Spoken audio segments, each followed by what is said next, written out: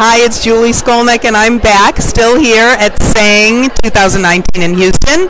And I'm the founder of With Understanding Comes Calm, and I'm standing with somebody who I bet you know, or you've at least read lots of stuff on her website.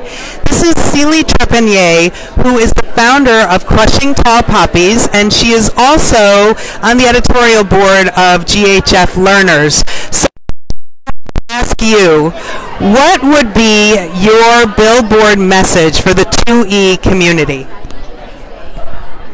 Thanks, Julie.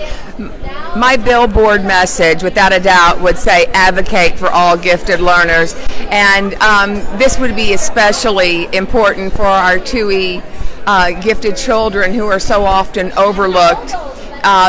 Sadly, in education, teachers tend to focus on the deficiencies instead of the strengths. So my billboard would definitely say we need to advocate for all gifted learners and to advocate for an awareness of what giftedness is, because until we understand what giftedness is, we will always struggle to be able to reach and teach our gifted learners, and most especially our 2E learners.